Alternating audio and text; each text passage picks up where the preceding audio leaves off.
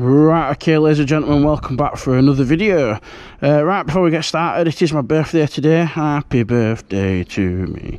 Happy birthday. Doing my little dance, you can't see. Yeah, so we really need subscribers. It's still a new channel. We don't have loads of subscribers on here yet. We're getting plenty of views, not enough subscribers. So if you enjoy the videos, please hit subscribe from a birthday or because you like the channel, whichever you want to do. Right, okay, so I've been getting loads of comments about how I have my phone mounted onto my bike, because some of you have been buying the phone mounts and they're not working for the Kawasaki Ninja and you don't know why. So this is it. I'm going to show you how to install it, which ones to use, which ones not to use, and I'm going for a little ride and show you how strong and sturdy it is. So this is my Kawasaki Ninja, my favourite bike in the whole world. This is going to be my test subject for today. Okay, let's do this.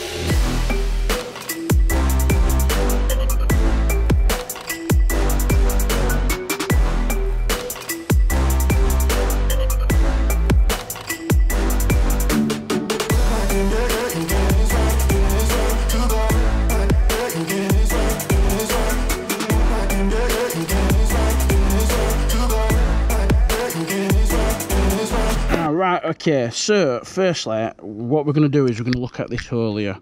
You might know this is a stem mount hole or stem hole or yoke or whatever. There's loads of different names for it.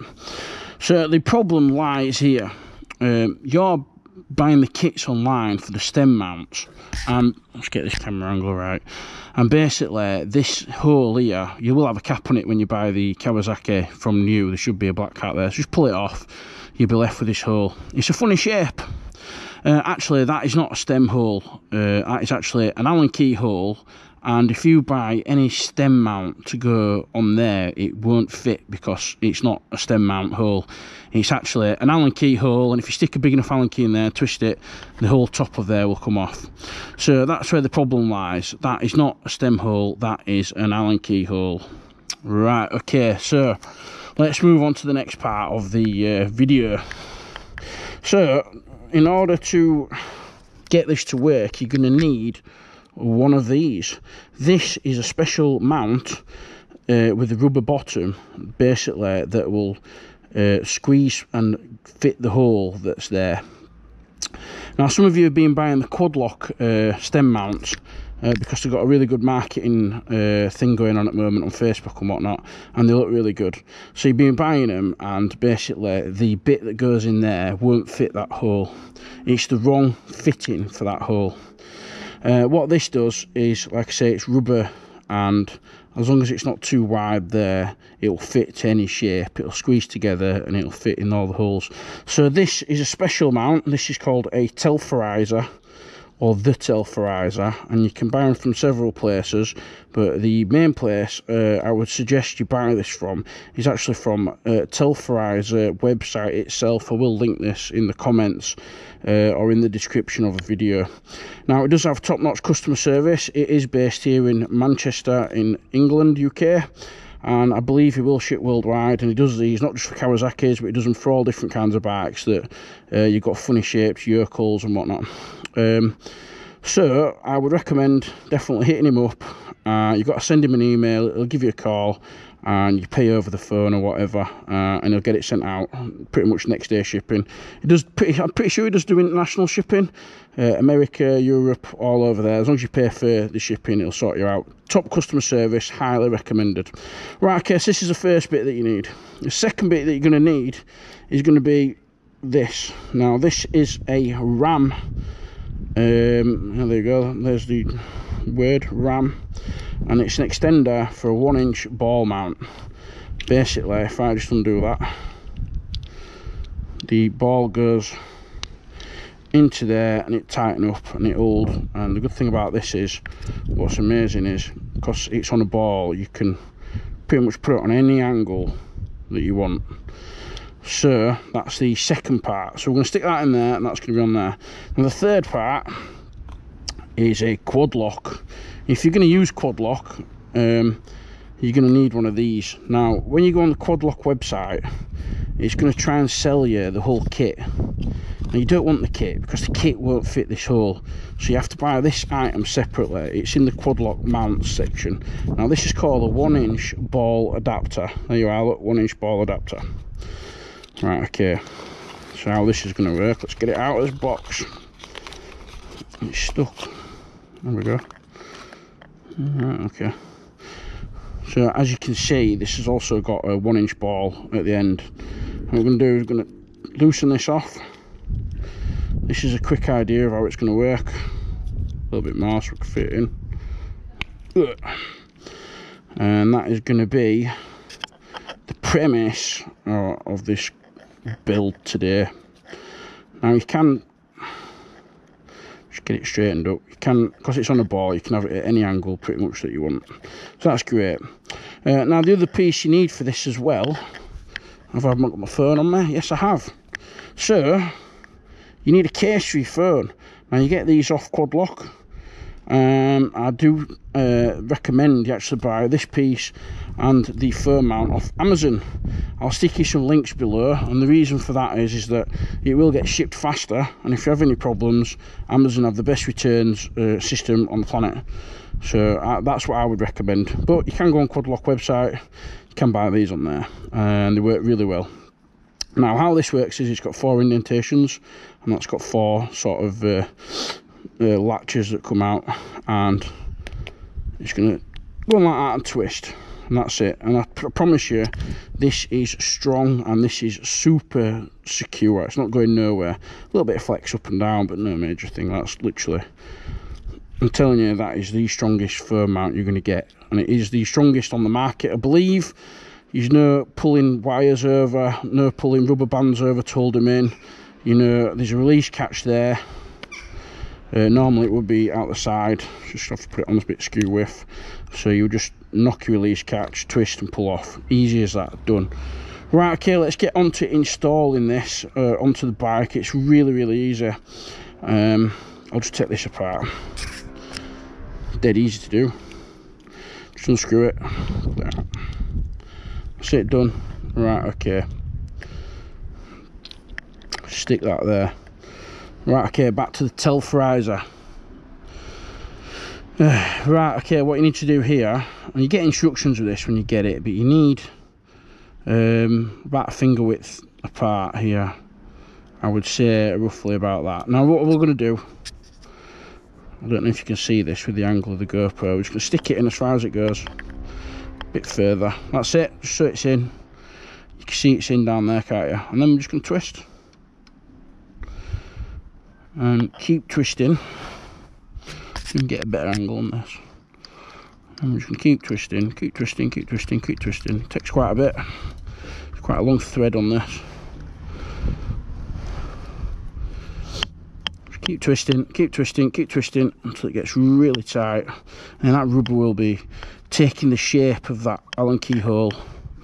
And it should grip it really firm. Really strong. If it don't work, you've pushed it in too far, but keep twisting. Dead easy to uninstall. Just turn it the other way and it drops out the bottom as you can. Tighter you get that, the better you're going to get. Right, okay, that's pretty tight, that. I don't think that's going anywhere. That rubber seal at the bottom now should have got stuck in them Allen key holes, and it won't be going anywhere. It's got a really good grip on it. It's actually got a better grip than the QUADLOCK mounts have, because it's rubber as well. It takes some absorption out of the bumps and whatnot. Right, okay, so we've got the extender. This is the smallest extender that they do on Amazon. They do a longer one if you want one a bit longer, and they do a larger one, which I think is probably too large for this. But they're all on Amazon. If you want to pick one up, this is just the smallest one, and the one that I prefer. So we'll just get it on there. Depending on what hand you are, you might want that on the left hand side if you're left-handed, or if you're like me, right-handed, on the right hand side. Now you can have your phone different ways.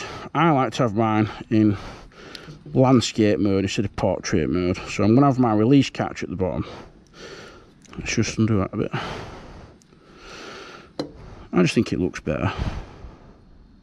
Takes a little bit of fiddling just to get it all level and exactly where you want it.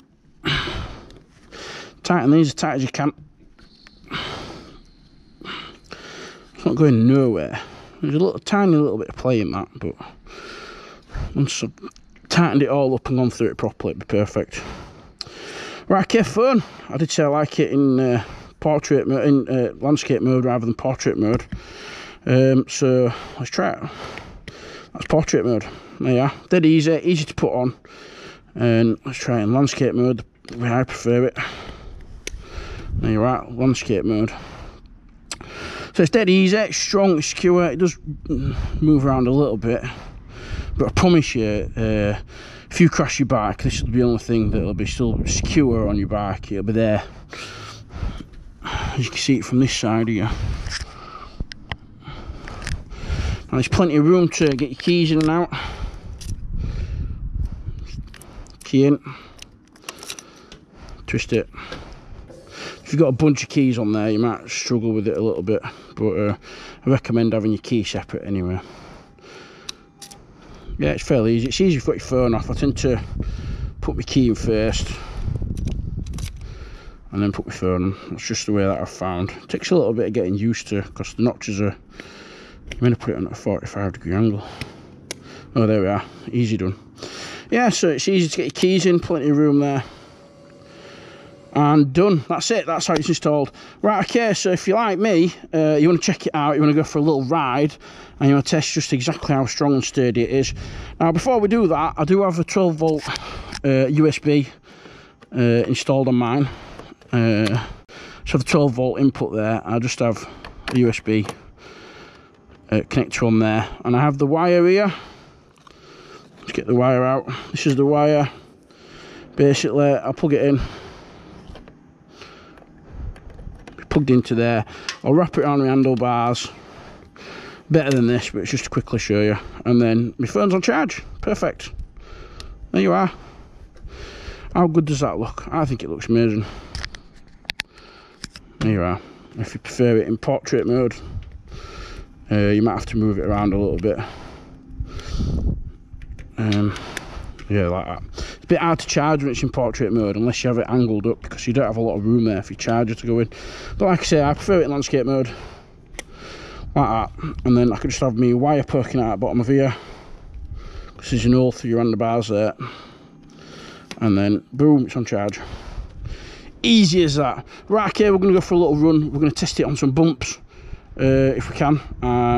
And we'll see how it runs. I'll just get it leveled up properly, I'll tighten it up, and then let's go. Right, guys and girls, we are back. We're going to go on a quick run up the road. We've got some speed bumps we're going to go over, and we've got a few turns, a few twisties, and we're going to see how strong and sturdy the phone is on the mount. It's moving a little bit there because I've not tightened it off. I need just to go over and tighten it off. But nonetheless, we're going to go as it is.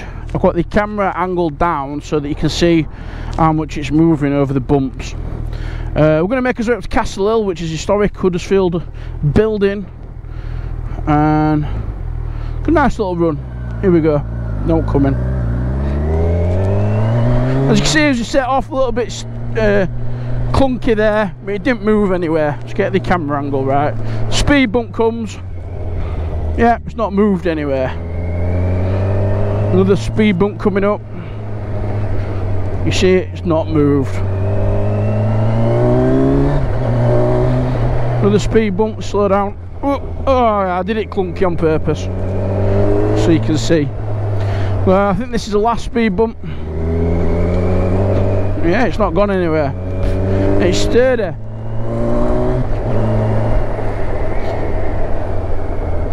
Right, okay, so let's slow down. Oh, there's another speed bump here, let's do this. Yeah, that was quite a clunky one, but it's not really moved. And I need to tighten it off yet.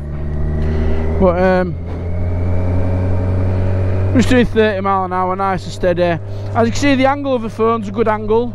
You don't really have to move your head down too far to see it.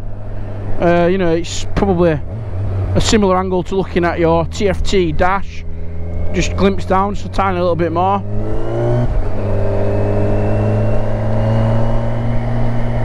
I like it, you know, especially if you've got a newer phone with a brighter screen on your phone, you can see it, it's really visible. You can have your phone on charge as well if you've got the charging port on the side. I give it a win-win for this setup. I think it's perfect. Round the corner. As you can see there, it moves with the bar. I've still got a good angle when turning the corner.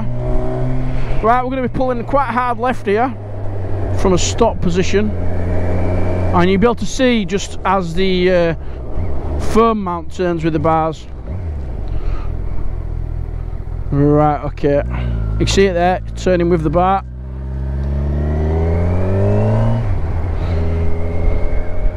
I'm not concentrating on riding, I'm concentrating on this. So it's getting a little bit windy up here, so if you hear a little bit of wind through the camera, you know why. Well, what do you think? It's not moved at all. I haven't even fully tightened the whole unit up yet and it's not moved. I think it's the strongest firm mount on the market by far.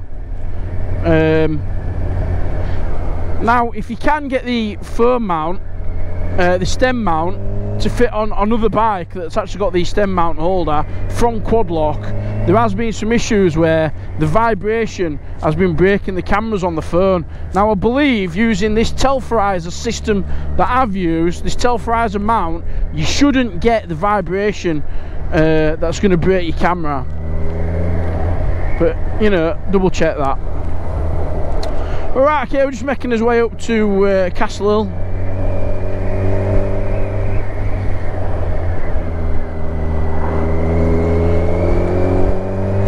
Still looking good, it's still got a good angle on it, it's not moved anywhere, vibration's not shifted the firm mount anywhere. I'll just put my camera back up. As you can see there, this Castle Hill, there's going to be loads of people up here, it's going to be dead busy, but it's Huddersfield historic building, so let's go up, let's check it out.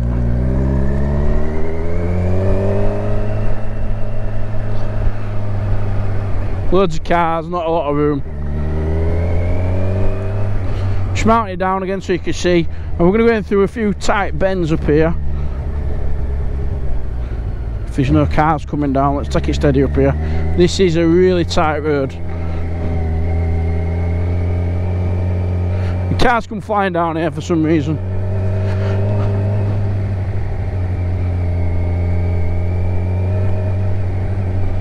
So there is different firm mounts. You get the SP Connect, you can get the Ram Mount Connect, you can get others.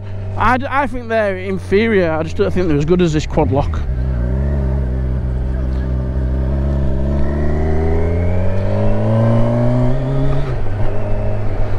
By far the easiest and most strongest. Here we are, Castle Hill. Put my camera back up so you can see where we're going to park. Let's get over here somewhere.